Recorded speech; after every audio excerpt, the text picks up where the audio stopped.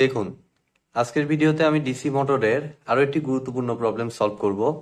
তো প্রবলেমটি সলভ করার আগে আমি বলবো, যারা আমার চ্যানেলে একদম নতুন তারা আমার প্লেলিস্ট থেকে ডিসি মোটরের উপর আগের বেসিক ভিডিওগুলো একটু দেখে আসুন। এর আগে কিন্তু আমি থেরেজার বইয়ের 29.17 নাম্বার এক্সাম্পলগুলো প্রত্যেকটি ক্রমান্বয়ে আমি সলভ করে দিয়েছি, এবং তার আগে ডিসি মোটরের বেসিক ক্লাসগুলো আছে, সেগুলো অবশ্যই দেখে আসুন, তাহলে আপনাদের বুঝতে সুবিধা হবে।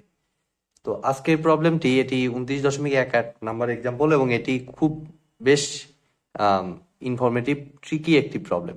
তো অবশ্যই আপনাদের রিকোয়েস্ট করবো ভিডিওটি সম্পূর্ণ দেখার জন্য, তা না হলে বুঝতে একটু সমস্যা হতে পারে।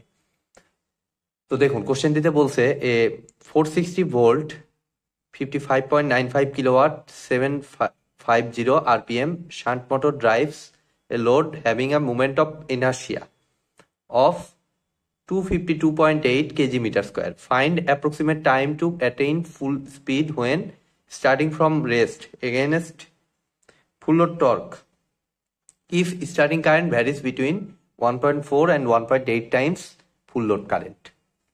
তো মোটরের ক্ষেত্রে কিন্তু খুবই কমন একটা জিনিস হচ্ছে এই স্টার্টিং কারেন্ট। মোটরের অবশ্যই স্টার্টিং কারেন্ট থাকে এবং সেই অনুযায়ী স্টার্টিং টর্কটাও বেশি হয়। ঠিক আছে, প্রথমে মোটর কিন্তু মানে শূন্য, যখন টাইম শূন্য তখন কিন্তু সেইখানে স্টার্টিং কারেন্ট অর্থাৎ হাই কারেন্ট হয়, তারপরে এসে আস্তে আস্তে টর্ক কারেন্টটা কমে ফুল লোড কারেন্টে এসে পৌঁছায়, এবং ততক্ষণে আমার হাই স্টার্টিং টর্ক থেকে রেটেড টর্কে এসে পৌঁছায়। তো এই বিষয়টা আপনাদের ফার্স্ট অফ অল মাথায় রাখতে হবে। তাহলে এখন দেখুন, আমাদের কিন্তু এই স্টার্টিং কারেন্টের স্পেসিফিক মানে নির্দিষ্ট মানটা দেয়া নাই, আমাদের জাস্ট বলছে 1.4 থেকে 1.8 টাইমস ফুল লোড কারেন্ট হতে পারে। তো আমরা এখন কি করব? তো এই ক্ষেত্রে আমাদের যেহেতু নির্দিষ্ট করে মান দেয়া নাই, আমরা ধরে নিব হচ্ছে আই স্টার্টিংটা হচ্ছে এই দুইটার গড়। 1.4 থেকে 1.8 মানে এবারে যে লাইক 1.4 প্লাস 1.8 ডিভাইডেড বাই 2 এতটুকুর মধ্যে থাকে। তাহলে এটা কত হয়? এত ইন্টু, দুঃখিত, এখানে একটু ভুল হয়েছে, এত into I full load current অবশ্যই লিখতে হবে। ঠিক আছে, ফুল লোড মানে আই এফ লিখলাম সংক্ষেপে, তাহলে 1.6 আই এফ। ঠিক আছে, এটা কিন্তু আমার full load current, I এফটা full load current, আর এর 1.6 গুণ হবে হচ্ছে স্টার্টিং কারেন্ট। ঠিক আছে, তাহলে টর্কটা আমার কত হবে? টর্ক স্টার্টিং হবে আমার কত? 1.6 টর্ক ফুল লোড, আর ফুল লোড অবস্থায় তো টর্ক ফুল লোড যেটা সেটাই। তো আমরা ফার্স্ট অফ অল যে কাজটা করব, এখানে এই ফুল লোড টর্কটা আগে বের করে নেব। যেহেতু আমার এইখানে একটা 750 আরপিএম স্পিড দেয়া আছে, এবং সাথে আমার মোটরের আউটপুটটা দেখুন দেয়া আছে। এখানে যে ভ্যালুটা দেয়া থাকে এত কিলোওয়াট বলে নিলে আমাদের ধরে নিতে হবে এটা হচ্ছে আউটপুট ভ্যালু। তাহলে আমাদের এটা হচ্ছে আউটপুট ভ্যালু, তাহলে আমার টর্কটা কত হবে? Full load torque T F মনে করলাম, সেই ফুল লোড টর্কটা অবশ্যই হবে কত? এই P out divided by omega. Very simple. তাহলে পি আউটের ভ্যালু কত আমাদের? 55.95। তাহলে অবশ্যই এটাকে 1000 দিয়ে গুণ করতে হবে, কিলোওয়াটে আছে, তাহলে 1000 দিয়ে গুণ করলে আমার আসে 55,950 divided by omega 2 pi into N দেয়া আছে 750 আরপিএম। তাহলে ওমেগা মানে আপনারা সবাই জানেন, এটাকে আরপিএম থেকে আরপিএস সে নিতে হবে। ঠিক আছে, রেডিয়ান পার সেকেন্ডে নিতে হবে, এসআই ইউনিট নিলে আমাদের ফুল লোড টর্কটা পেয়ে যাব। তো তাহলে আমাদের ফুল লোড টর্কটা কত হয়? 55,950 গুণ 60 divided by 2 pi divided by 750, 712.377, এটাই লিখবো হুবহু, 712.375 নিউটন মিটার। এটা কিন্তু ফুল লোড টর্ক। তাহলে ব্যাপারটা চিন্তা করুন, যখন টাইম টি ইকুয়াল টু 0, ব্যাপারটা দেখুন এখানে, আমি এখানে লিখতে, যখন টি ইকুয়াল টু 0 সেই সময় হচ্ছে আমার কারেন্ট হবে হচ্ছে আই স্টার্টিং। ঠিক আছে, এবং টর্ক হবে আমার কত?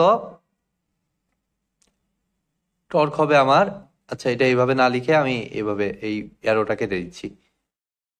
এই same interval T equal to জিরোতে আই হবে আই স্টার্টিং এবং টি হবে টি স্টার্টিং, ঠিক আছে? আর যখন টি ইকুয়াল টু, মনে করুন যে যে সময়টা লাগতেছে আমার কিসে আসতে, এই যে এখানে বলে দিছে starting from went to attain full speed. তো ফুল স্পিডে যেটা আমার মনে করলাম টি পরিমাণ সময় লাগলো, সেই সময় কারেন্টটা পৌঁছাবে কত? আই ফুল লোড ভ্যালুতে, এবং সেই সময় টর্ক হবে হচ্ছে টর্ক ফুল লোড ভ্যালুতে, ঠিক আছে? তাহলে আমরা টর্কের প্রেক্ষিতে দেখবো, যেহেতু টর্ক ফুল লোডের আমার ভ্যালু জানা আছে। তো টর্ক স্টার্টিংটা হচ্ছে আমার কত? আমার টর্ক স্টার্টিংটা অবশ্যই হবে কত? এই যে আই স্টার্টিং যদি 1.6 আইএফ হয়, টর্ক স্টার্টিংটা অটোমেটিক্যালি 1.6 টি ফুল লোড হবে। বুঝতেই পারতেছেন কারেন্টের সাথে যেহেতু সমানুপাতিক সম্পর্ক, তো সেই হিসাবে আমাদের ক্যালকুলেশন করব। এখন আমাদের দেখুন, শূন্য থেকে টিতে যাইতে আমার সময় লাগতেছে 1.6 টিএফ মাইনাস টিএফ। এটা আপনাকে ফার্স্ট অফ অল বুঝতে হবে। তো এই কাজটাই আমি এখন করব। আমার যেহেতু এখন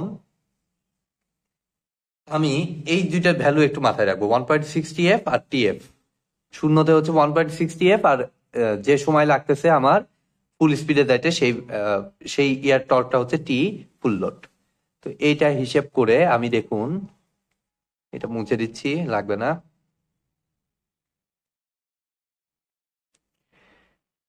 সেটা হিসাব করে আমার ক্যালকুলেশন করতে হবে। এখন বিষয় হলো, এখানে আবার আরেকটা জিনিস নতুন দিয়ে দিছে, অন্যরকম একটা জিনিস, moment of inertia of 252.8 KG metre square. তাহলে এটা আবার কি? তো ফার্স্টে আমার যে টার্গেট টর্ক, এইটুকু ইয়াতে যাইতে আমার যে টর্কটা লাগতেছে, অর্থাৎ সেটাকে আমি মনে করতেছি জিরো থেকে ইয়াতে যাইতে টি ওয়ার্কিং, ওয়ার্কিং টর্ক। টি ওয়ার্কিংটা আমার আসতেছে কত? 1.6 টি full load minus T F full load, মানে 0.6 টি এফ। এই যে মাত্র আমি লিখলাম কতটুকু টর্ক আমার কাজ করতেছে এই টার্গেটেড স্টেজে যাইতে। তাহলে এটা কত হচ্ছে? 0.6 ইন্টু টি এফ এর ভ্যালু জানা আছে। আমি জাস্ট 0.6 এর সাথে এটা যদি গুণ করে দেই, 712.3775, তাহলে দেখুন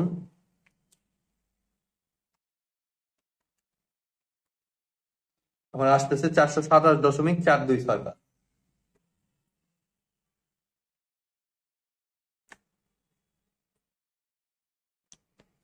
427.4265 নিউটন মিটার।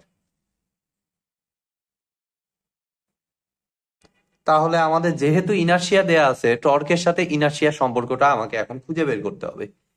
তো এটা এইচএসসির খুব বেসিক একটি ফর্মুলা। টর্ক ইকুয়াল টু আমরা জানি আই আলফা, ঠিক আছে? যেখানে টর্ক ওখানে আপনারা করেছিলেন এইচএসসি তে থাকতে এফ ইকুয়াল টু এম এর মতো। যখন এটা অ্যাঙ্গুলার ইয়াতে আসে, এফ কনভার্ট হয় টর্কে, এম কনভার্ট হয় ইনার্শিয়াতে, আর এ কনভার্ট হয় আমার কত? আলফাতে, ঠিক আছে? অ্যাঙ্গুলার অ্যাক্সেলারেশন, অর্থাৎ tau equal to torque equal to I alpha. এই সম্পর্কটা আমি বিল্ড আপ করার চেষ্টা করব, যেহেতু আমার এখানে ইনার্শিয়া দেয়া আছে। তো এখানকার টর্কটা হচ্ছে এই যে ওয়ার্কিং টর্ক, ঠিক আছে? তো আমার এখন উপরে ভ্যালুগুলো লাগবে না, আমি ইরেজ করতেছি।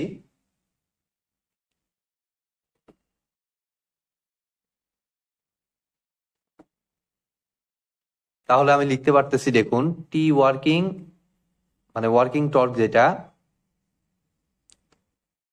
এটা ইকুয়াল টু আমি লিখতে পারতেছি আই আলফা, যেহেতু আই জানা আছে, ঠিক আছে? তো এখান থেকে আমার যেহেতু সময়টা লাগবে, আমার আমার লাগবে কিন্তু সময়। সো আমি টি ওয়ার্কিং এর জায়গায় আমি এই ভ্যালুটা বসাচ্ছি, 427 দশমিক কত, 4265।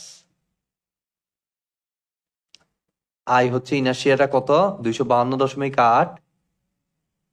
আর আলফা থেকে আমার সময়টা লাগবে, তাহলে সময়টা কিভাবে আনবো? আমি যদি সিম্পলি আলফার জায়গায় আমি লিখতে পারি D omega divided by DT, যেহেতু সময়ের পার্থক্য খুবই কম, শূন্য থেকে ইয়াতে যেতে সময়ের পার্থক্য খুবই কম। সো দেখুন অটোমেটিক্যালি কিন্তু এটা ডি তে কনভার্ট হয়ে গেছে। তাহলে এখান থেকে আমার এখন ডি ওমেগাটা কত? আমার ডি ওমেগাটা কিন্তু আমার এই 750 আরপিএম। তাহলে আমি এখান থেকে 427 এটা যা আছে তাই 4265 ইকুয়াল টু 252.8 গুণ ওমেগার জায়গায় তাইলে আমি লিখতে পারতেছি 2 পাই ইন্টু কত স্পিড, কত 750 ডিভাইডেড বাই 60 বসিয়ে দিলাম। আর নিচে আমার লিখতে হবে ডিটি। তাহলে এখান থেকে জাস্ট ডিটিটাকে এই সাইডে পাঠিয়ে দিলেই আমার ডিটিটা এই সাইডে পাঠিয়ে দিলে এটা নিচে চলে আসবে। এটা হিসাব করলে আমার যা আসবে সেটাই অ্যান্সার। তো হিসাব করে ফেলি। 252.8 গুণন 2 পাই গুণন 750 ভাগ 60 ভাগ 427.4265 46.45 সেকেন্ড। যা পাইছি তাই লিখবো, 46.45 সেকেন্ড। তো এটা হচ্ছে এই কোশ্চেনটির অ্যান্সার। সেকেন্ডে আসলো কারণ সবগুলো ইউনিট আমার কিন্তু এসআইতে নেওয়া হয়েছে, যার কারণে এই ইয়েটা অটোমেটিক্যালি সেকেন্ডে আসলো। তো আজকের মতো ভিডিওটি এ পর্যন্তই। ভিডিওটি যদি ভালো লেগে থাকে অবশ্যই ভিডিওতে একটি লাইক দিবেন, বন্ধুদের সাথে বেশি বেশি শেয়ার করবেন, আর চ্যানেলে নতুন হয়ে থাকলে অবশ্যই চ্যানেলটি সাবস্ক্রাইব করবেন। ধন্যবাদ।